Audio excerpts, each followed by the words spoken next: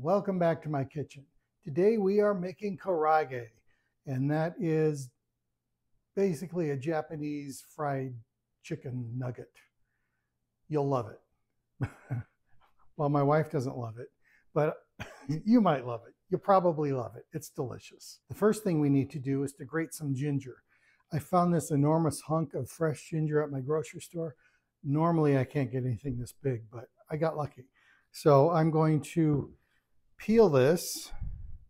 I thought about just cutting it off and squaring it up, but I couldn't oh man, this smells good. I couldn't bear the thought of wasting any of it. Oh, this is so juicy too. This must have just come off the truck today. I'm excited. I haven't had karaage in a while. And oh, thank you. Well, I do have an answer for that, and I'm making it. I don't think I've ever had ginger this fresh. Oh, it smells wonderful. You may recognize this cutting board. It is from a previous video. I'm using the back of it. This is that valve board. And I have my microplaner. This is, I don't know who makes this. It says microplane on it. I'm going to plane it right into the bowl. Let's see how that works. I need a tablespoon. It seems like a lot if you're microplaning. Hopefully I don't microplane my thumb.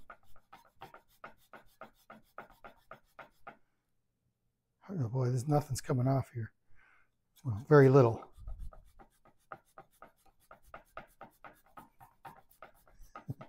Maybe I should use a,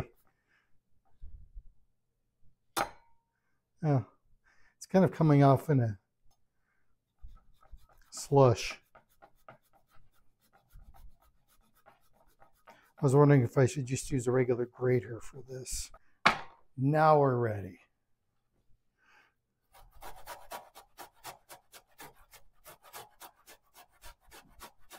You know, oh, I'm going to use that knife glove. So you may have seen this in a previous video. This is making me nervous.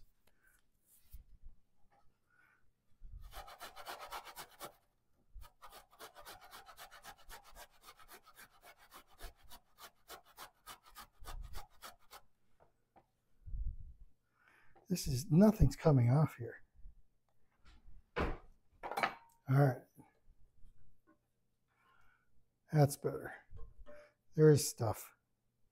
We have ginger. Normally what I do, instead of grating ginger, is I just stick it in a little food processor I have from Ninja, and it just grinds it right up.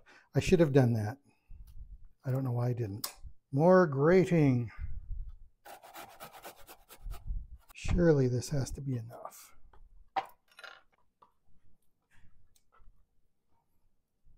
Yeah, that's easily a tablespoon, probably a little more. And that's okay because the recipe calls for 1.5 pounds of chicken. This is almost 2 pounds of chicken.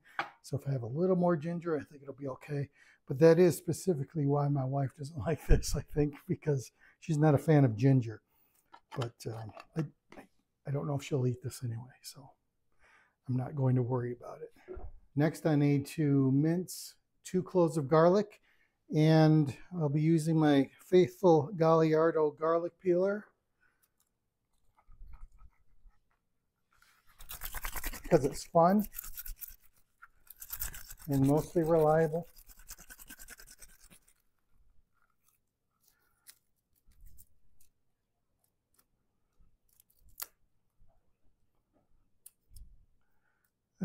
It almost got it.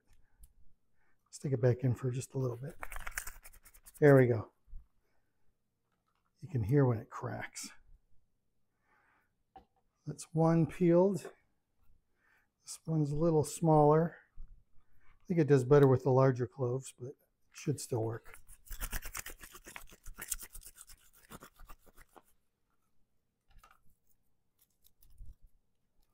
Oh yeah.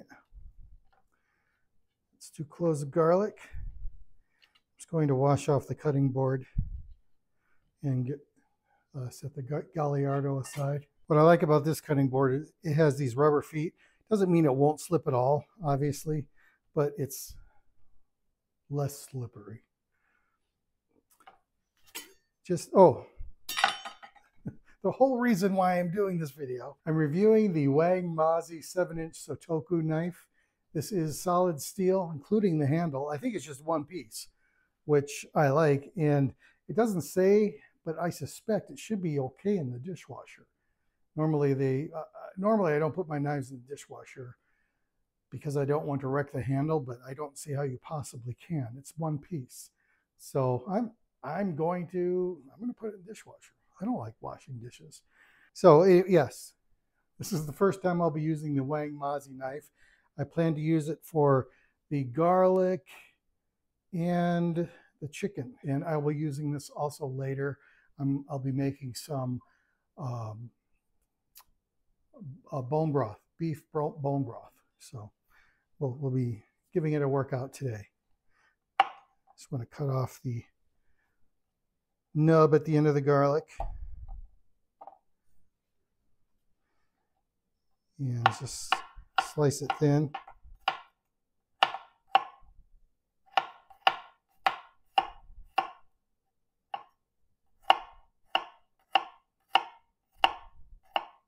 Normally I like to use the ulu blade for mincing, because it's fun.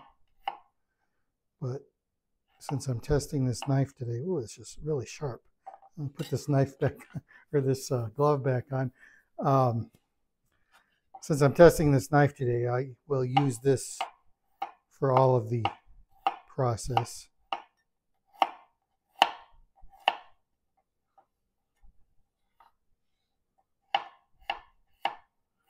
This is super sharp, but it's a brand new knife. I suppose all brand new knives are sharp when you first get them. I do have a knife sharpener. So I keep my knives extra sharp.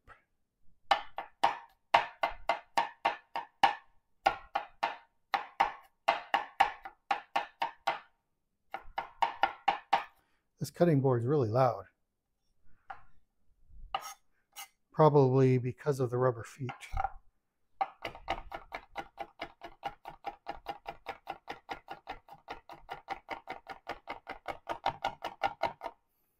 I think this is doing pretty well for mincing.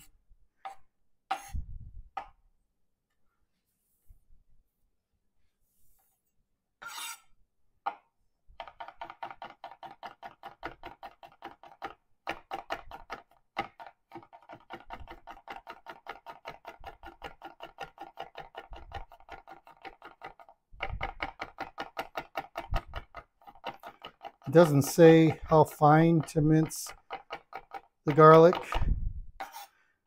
It's going in a marinade, so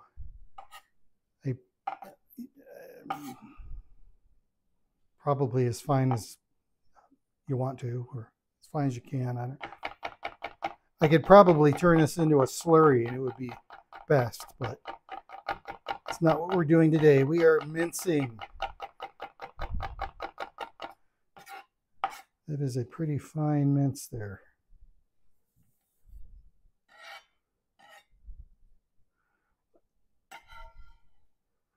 I'll show it to this camera. I'm testing a 2-camera system today. That is an Akazo action camera. And I might as well mention, as long as I'm talking about it, I am testing a Ito 10 heavy-duty light stand tripod, which I'm using for the action camera. So far, I like the tripod. It seems to be holding. It's not really a challenge to hold up an action camera because it's so light, but I thought it was a good use for it. To finish off the marinade, I need to add 3 tablespoons of soy sauce.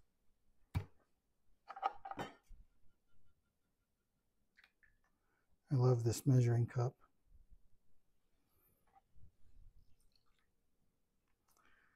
and 2 tablespoons of sake. I don't use a lot of sake. I certainly don't like the taste of it. I don't know if it ever goes bad. It probably does. But that's what I have, so that's what I'll be using.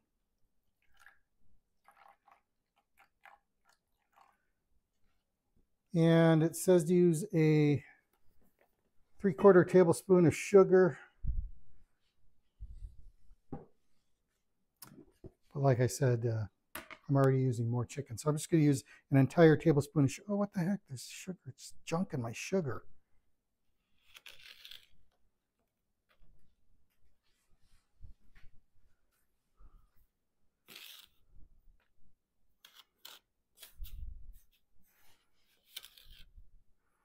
All right. Tablespoon of sugar. I'm not the only one that uses this sugar.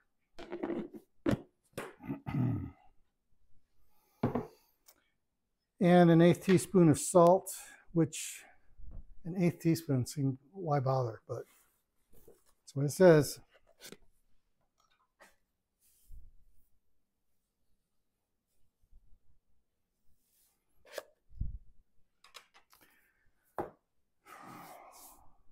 You know, I think I'm going to add another tablespoon of soy sauce just to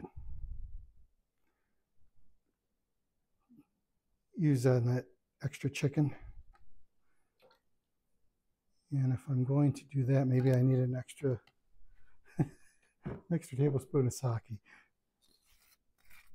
It's not an exact science, right? Regardless of what I do, it should be in the same flavor family.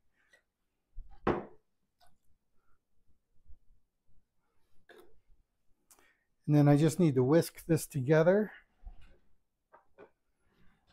Oh man, I made a mess. Hope I didn't get any on my shirt.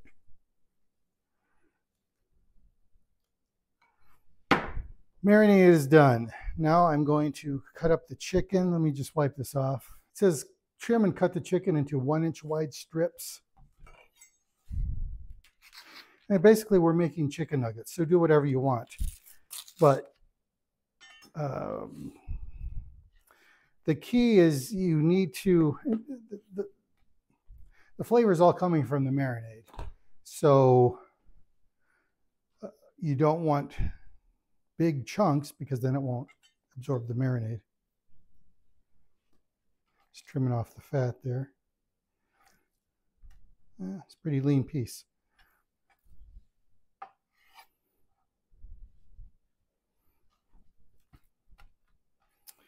One-inch strips, and I'm cutting against the grain here.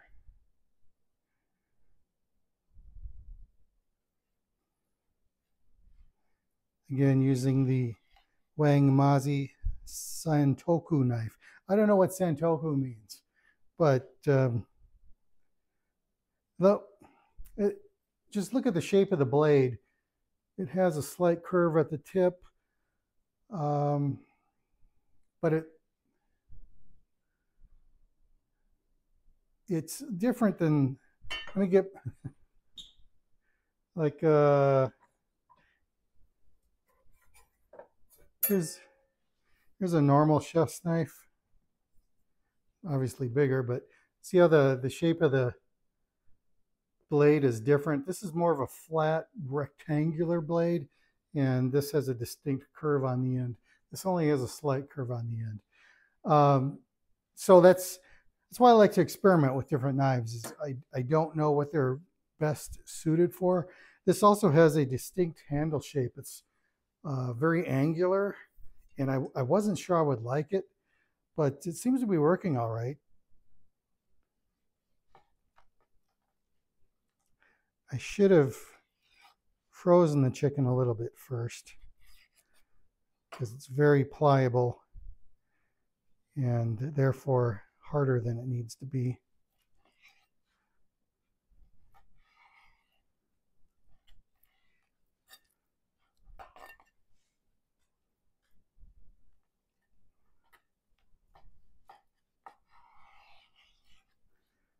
think this knife would do much better if my chicken was frozen or partially frozen, you know, just a little stiffer. I think the knife is doing fine. It's a chicken that's sliding around.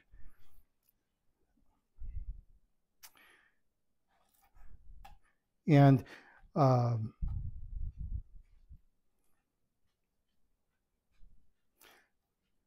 I've got this long strip of chicken, and I'm going to cut it more into nugget-sized pieces.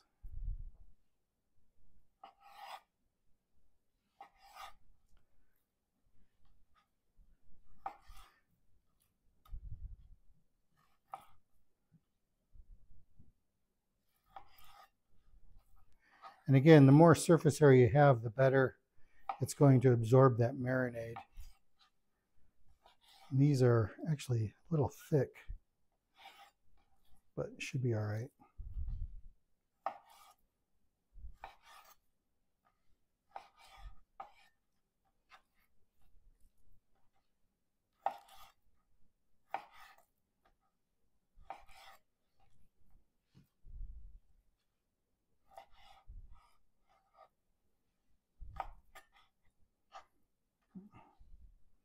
This needs a little trim.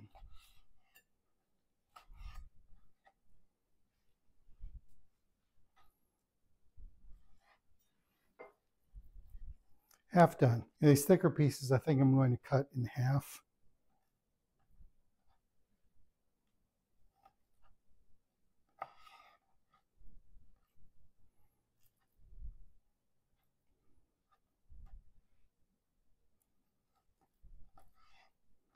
When I marinate chicken, I like to put it in a vacuum seal bag, just because then I can more easily manipulate it and spread the marinade around as needed.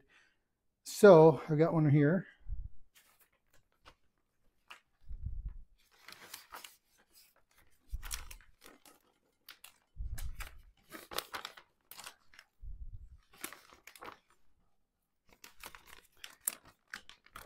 And my vacuum sealer does not do well with liquids. I don't know. I don't have a chamber vacuum sealer, so I'm not actually going to vacuum seal it. I'm just going to squeeze the air out and manually seal it. But that'll be fine for my purposes. I'm just going to wash my hands quick and we'll be right back. I am using the Nesco vacuum sealer to seal up this bag of chicken. I don't know if they sell this anymore. I got this years ago, but if they do, I'll put a link in the description. But before I seal it up, I need to add this marinade first. That would be unfortunate if I forgot that step.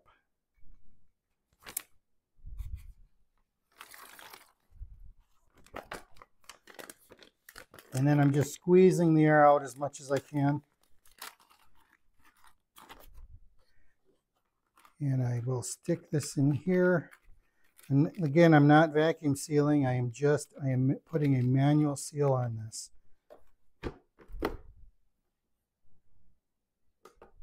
And that is done. I'm going to double seal it just to be safe.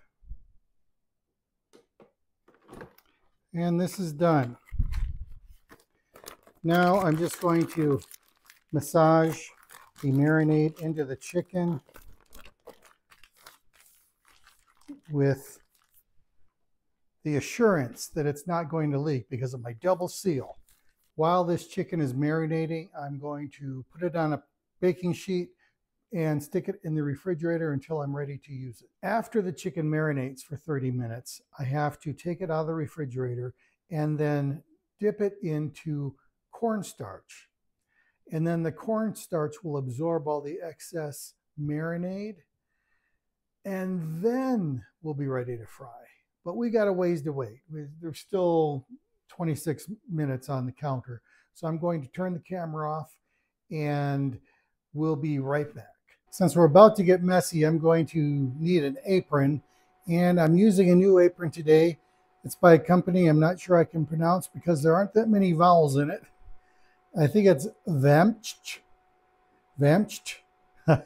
I don't know. It is a waterproof rubber vinyl apron, which I'm kind of excited about because I've wanted something like this for a while, just because with oil and liquids, the traditional fabric aprons don't give me the protection that I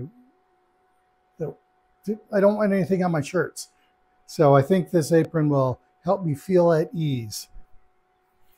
And one thing I like about this is it's got an adjustable collar, of course, but it also has a buckle, or I don't know what you want to call this, but it comes apart like this and then snaps back in. So you don't have to keep adjusting the size every time. Adjust it once and you're done. Just realized I covered up the microphone. Just realized I covered up the microphone here. So I'll set that there for now.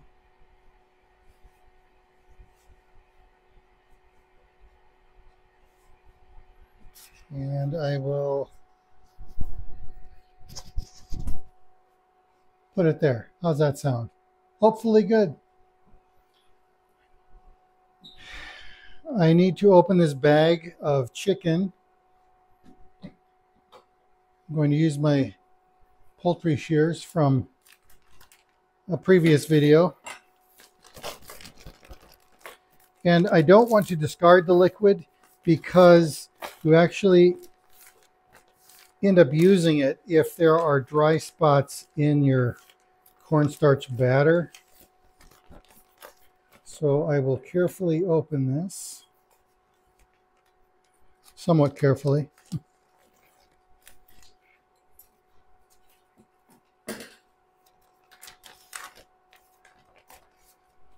And then just start dipping the chicken into the cornstarch. They say that you do it one piece at a time, I guess, to make sure you do a good job. I don't know. That's what they say. You just want to put it in the cornstarch, and I guess I'll keep a dry hand to put cornstarch on top of the chicken. Maybe I should move this over. I don't know if this little camera over here can see what I'm doing, but I put a piece of chicken in there, and then I'm just shaking off the excess. So you want it well coated, but you don't want too much cornstarch on there. And we are letting this rest on some parchment paper. So we'll do that again about 1,000 times. Piece of chicken into the cornstarch. Use the dry hand to throw cornstarch on top. Pat it down. So make sure it's coated but not excess. And put it on the parchment paper. I don't know if you can see it, but the cornstarch is already absorbing the excess liquid, and that's exactly what we want. I think by the time we are done, the cornstarch will be completely absorbed. But that's, if it's not, then that's what you use the extra liquid for. You don't want to taste cornstarch, you want to taste the marinade.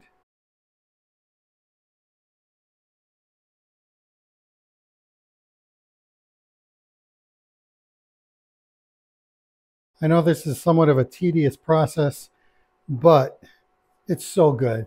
All right, the chicken is all coated. If you can see this tray, it looks like it's well on the way to being absorbed by the marinade. I had just increased the temperature a little bit, so I'm going to give it a few minutes yet. While I'm waiting for that, I am going to touch up the dry spots with a little bit of this marinade liquid.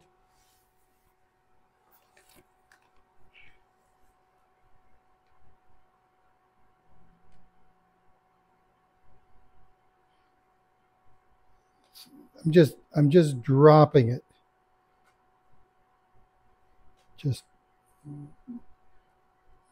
I wouldn't even call it a drizzle. I'm just adding droplets.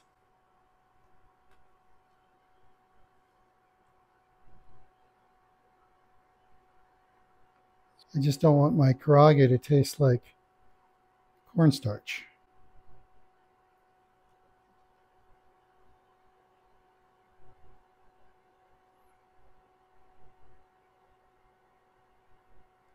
Ooh, a little too much there. Well, we'll hope for the best. 324, 325, we're golden. I'm just going to lay the chicken in the oil in a single layer.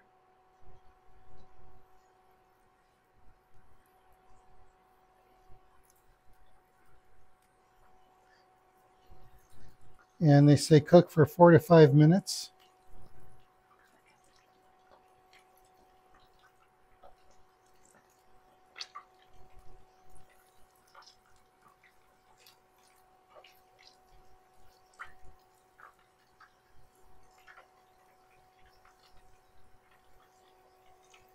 Maybe one more.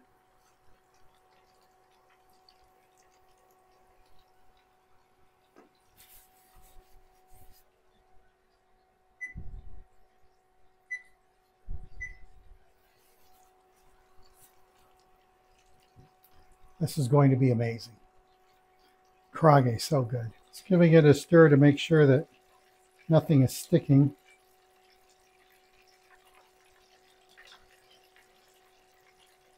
And honestly, I can't tell if anything's sticking to each other, but I know it's not sticking to the pan, so that's one good thing. I'm going to take it out.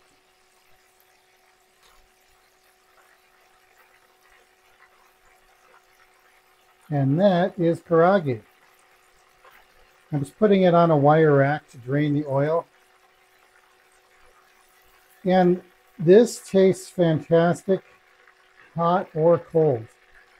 I've had this the next day, and it is so good. Make sure the oil is back up to 325. While I'm waiting, I got a sample, right?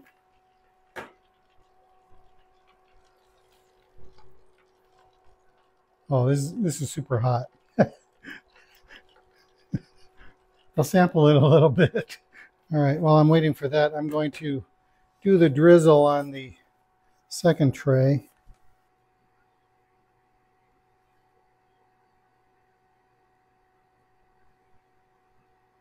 That looks pretty good.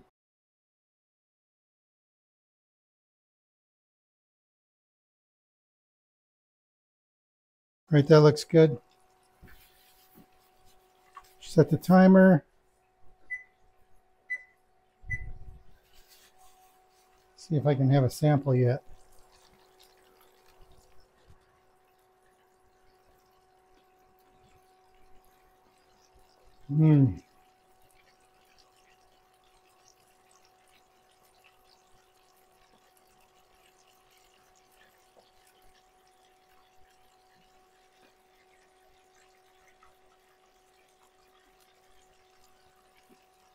That is really good. They suggest putting lemon juice on it. I don't know if I've ever tried that. I think I've made this probably this is probably my 4th time. 4 minutes are up.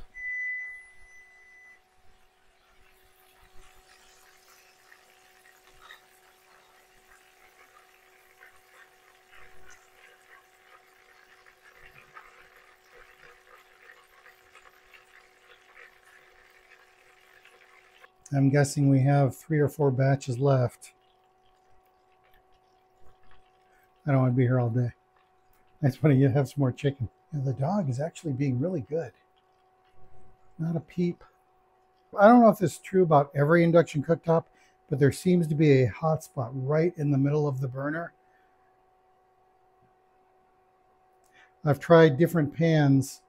I don't think it's the pan, and it's not. I've tried things other than cast iron, so it's not just the cast iron. I think it is the induction cooktop. Maybe that's how they're designed. I don't know. I prefer gas, but this stove behind me is electric, and I don't really have any oh, that's hot. I got a little oil splash. I don't have too many complaints about the electric other than it's difficult to clean. I don't know if that's common for all electrics or just this flat top ceramic thing. I'll set the timer again. Just another sample, I think. I've earned it.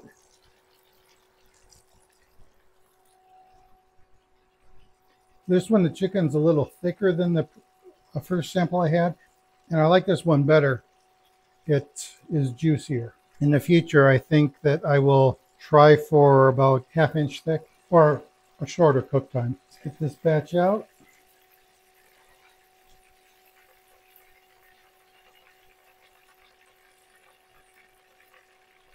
$3.25. I don't know if I can get this all in one batch, but we'll try. I'm putting the thicker pieces in first. Technically, it's probably getting a little crowded in there, but I don't really want to do another batch.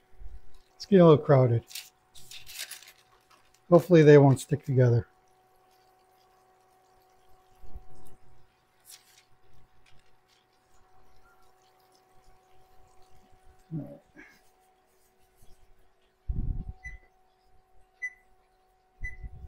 It is more crowded, but it seems to be handling it well enough.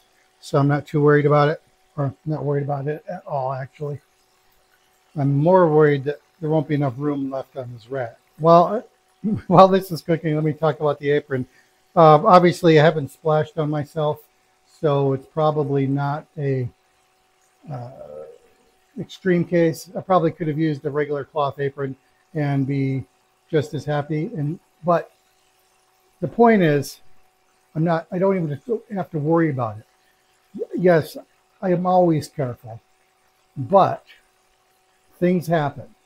And if I have this thing on, I don't have to worry about oil splashing on me as much as if I did with a cloth apron. So I like this. And they say you can just wipe it clean. And I mean, this is, yeah, cornstarch is messy, and it just falls right off this. It's on the floor now, but that's why you have a dog, right? So I do like the Vammcht waterproof rubber vinyl apron, and it suits me well. Like I said, I like this little buckle thing here that allows me to take it on and off very easily without having to adjust the size of the neck.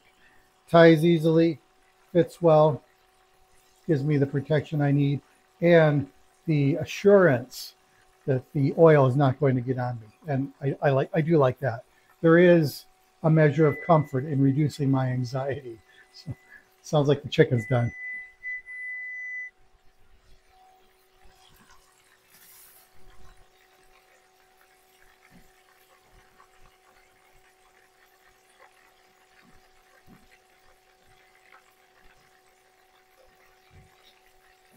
And this is the last batch.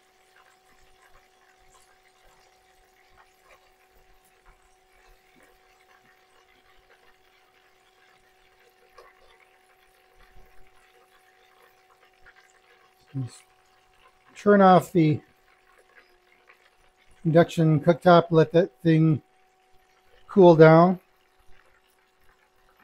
And this all looks fantastic. And it's late. It's almost 2 o'clock and we haven't had lunch yet. So this is going to be delicious. And like I said, I don't know what kind of sauce you'd put on here, but I don't think it needs sauce. It's just delicious the way it is. So thanks for stopping by. I like the knife. I like the apron. And I like the tripod too, although I don't think you get to see that. Maybe it'll show up in some other format. See you next time.